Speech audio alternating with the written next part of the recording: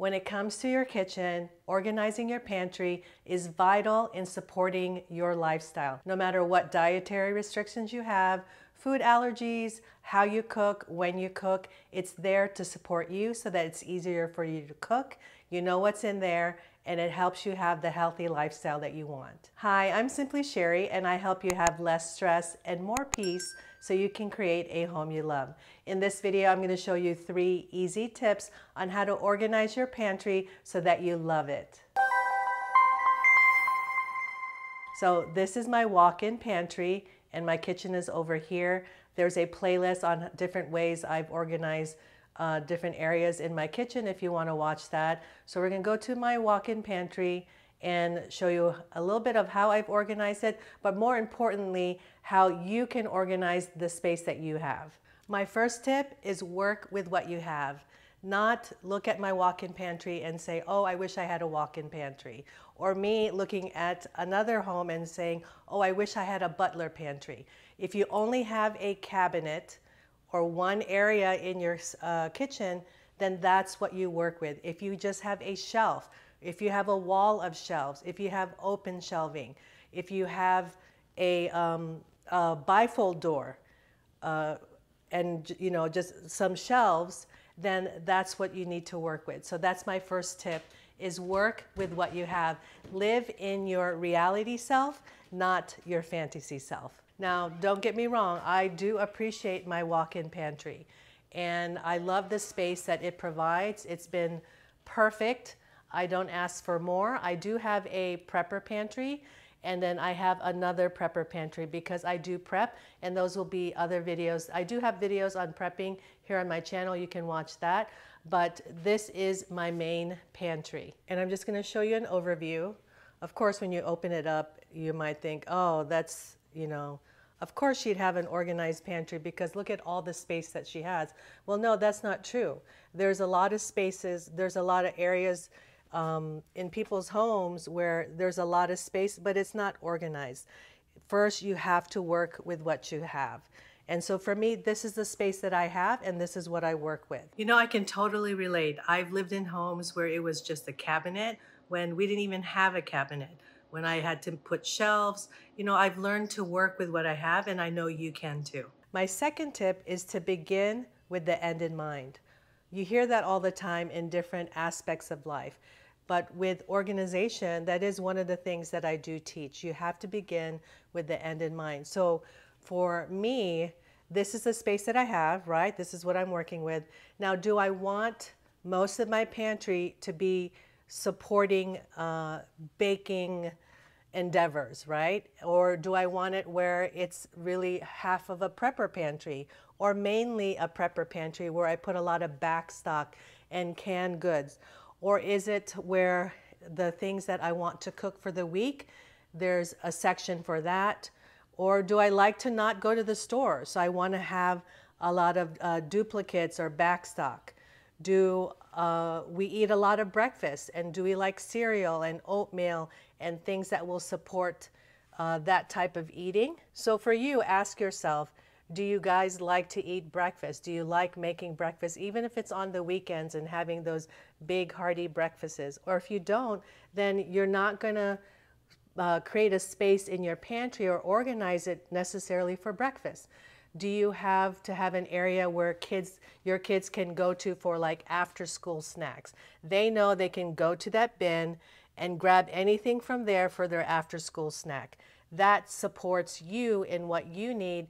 That is beginning with the end in mind. So I cook a lot of Asian food, and what I'd like to do is to have a lot of stock of, let's say, noodles, sauces.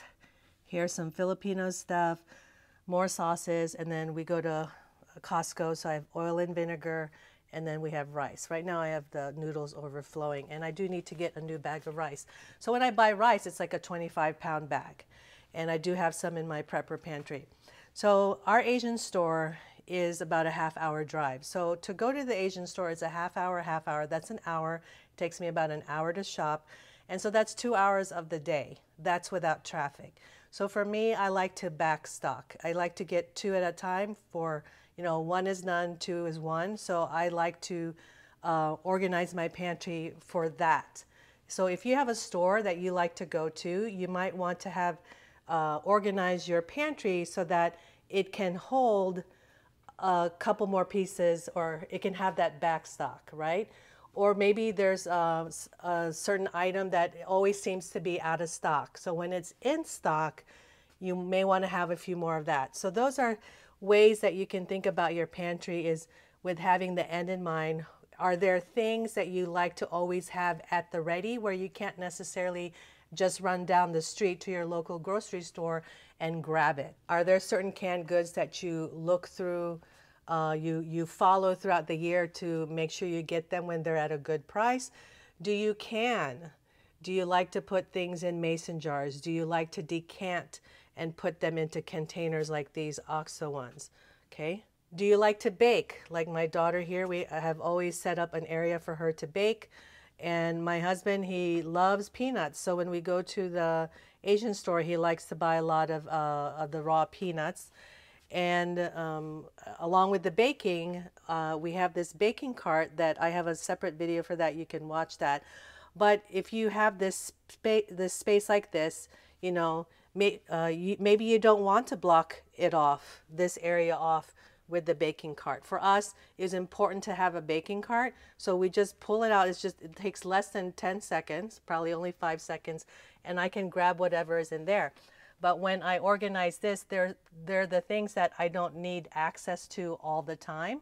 And so let's say like chocolate for molding, candy molds when she bakes, things like that. I think I have the juicer back there, and then maybe marshmallows for the few times that we make Rice Krispie treats. But you can have something like this, not necessarily for baking, but this could be like your treats cart, right? So if you reward your kids, or you treat yourself or your spouse, whatever, this can be your treats cart. So this is the only time you go here, only for those times when you want to have a treat. Or maybe it's your movie night cart, and you set this up with popcorn and all those things, and you just pull it out when it's time for a movie night. I've also used the vertical space, if you can see that, and this is like a motion sensor light that just adds light at night.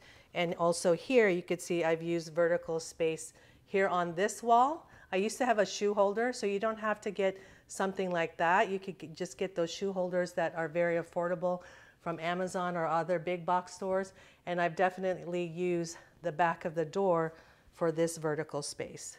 Other things you can think about if you're like have extracurricular activities, weekend track meets or gymnastics, things like that. Maybe there's a section that you organize specifically because that happens every weekend. Or maybe you have a separate dietary or allergy needs that it can be organized that way. And then my third tip is it's okay to change it up. So I've changed this pantry around so many times. We've been here for a long time.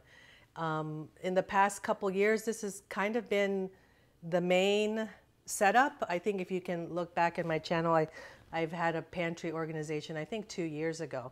And this is the new thing that I added.